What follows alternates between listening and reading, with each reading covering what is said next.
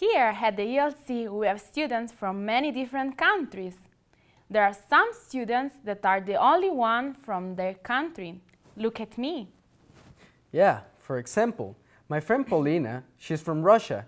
Let's see what happens when Paulina goes to the vending machines. While you are watching, ask yourself, what languages are being used? And do you think the other students are being polite or impolite? 저거 먹고 싶어. 어디 갔어 내 책? ¿Este? No, pero yo te recomiendo este que tienes aquí. 근데 이거 진짜 맛있어. 아 진짜 이거 진짜 맛있네. Me gusta. 너 나중에 이거 진짜 꼭 먹어. 지금 없어. 이거 먹어. 너 Ven. 맛있다. 이거 먹어봐야 지금 없으니까 이거 먹어. Yo no sé. 아 배고픈데. 언제일죠 이거. 내일 오겠지. 이거 그냥 시도해보세요. 그래?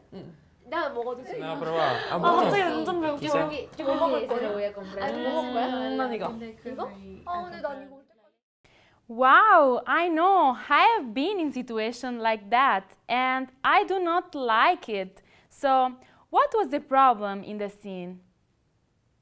How do you think Paulina feels? Take a moment to write down some ideas or talk about them with your neighbor. We'll wait.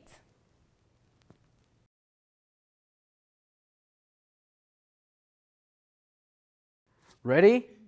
Okay, let's see an example of how students are being more polite. Where's my sandwich? It's my favorite. It's gone. Sorry. Yeah. Yeah, it's gone. I came for this too. Oh really? But there's good food over there. You can try that. Yeah, you can try. Yeah. Okay. Hi. Hi. I'm good. How are you? Nice, thank you. So, Are you getting something? yeah, I want sandwich, but it's gone. So what do you think? Okay, that was a little different.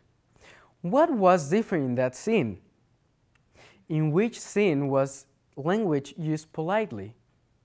Why was that scene more polite? Take a moment to think about these questions and we'll see you next time.